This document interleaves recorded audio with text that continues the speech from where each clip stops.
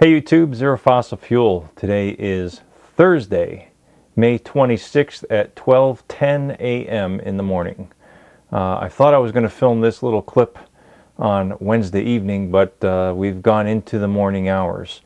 I wanted to show you a little tip that I sort of developed myself to cut ferrite rods. So Cleanser, if you're watching this, this is a lot cheaper than having a CNC machine, but wanted to show you. That was dumb. I won't even save that one for the blooper reel. I had a bunch of washers stacked on here and they just sort of fell off. But anyway, this is the rotor assembly. I was chiseling it down a little bit using one of the screws on the corner as a tool rest, and I went at a little bit too steep of an angle, took a chip out of the rotor, but not too bad. So I'll be a little bit more careful.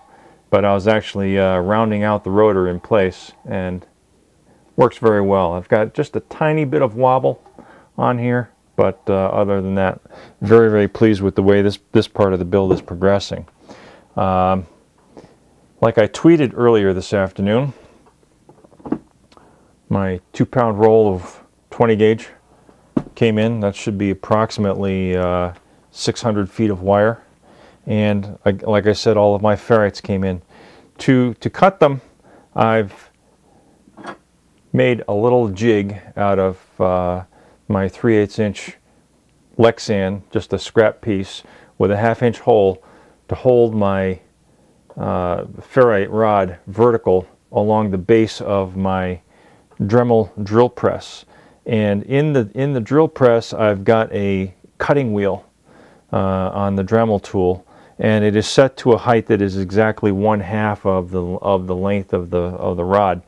And what I'm doing is just using my piece of Lexan to hold it vertical, and very slowly scoring a line into the ferrite material around the circumference, and then taking a sharp edge or a chisel against a wooden bench and just wrapping it and breaking it across the scored line that I make. So I just wanted to show you that little tip, and hopefully you can utilize this technique for your own builds. So that's it for now. Hope everybody's enjoying the project. If you haven't subscribed to my channel, I hope you will. Hope you'll tell your friends about my channel, and I hope they'll subscribe too. Everyone be well. Peace.